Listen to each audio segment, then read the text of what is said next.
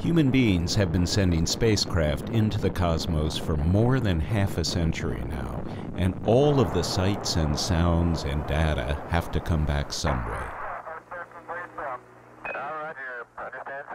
Even in the vacuum of space, sound is not absent, but it's electromagnetic sound, the hiss and the crackle and the strangely musical flow that can be heard as data strikes antenna and is translated into sound waves.